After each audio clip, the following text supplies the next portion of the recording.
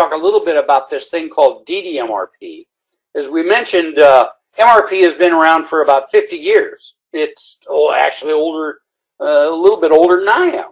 And so, as indicated, all MRPs, it's the mainstay of SAP and Infor and IFS and QAD, and having been invented back in the 50s, in 2011, a lady named Carol Patak and Chad Smith rewrote the third edition of Orlicke's MRP, or Material Requirements Planning, and introduced this concept of demand-driven MRP. So here's a classic MRP example.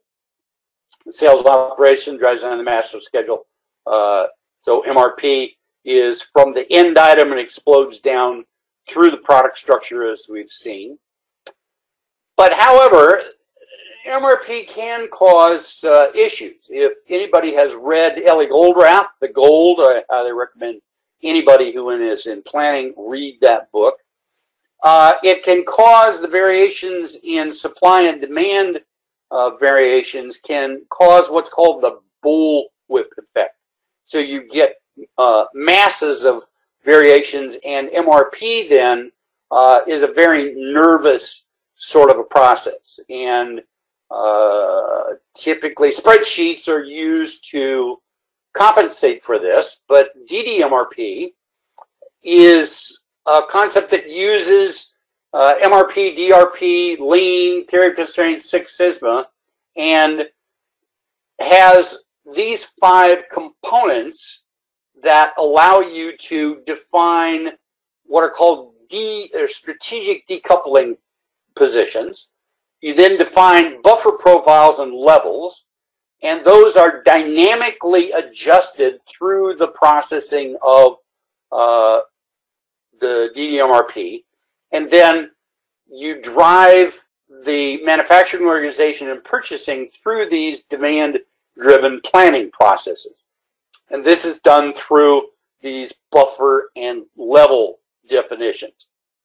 So here you've got a part number, and you define a safety value, a primary coverage, and an order frequency or size based on some group setting or buffer profiles, individual properties, so that you then define for each strategically decoupled point in the manufacturing system a new buffer point.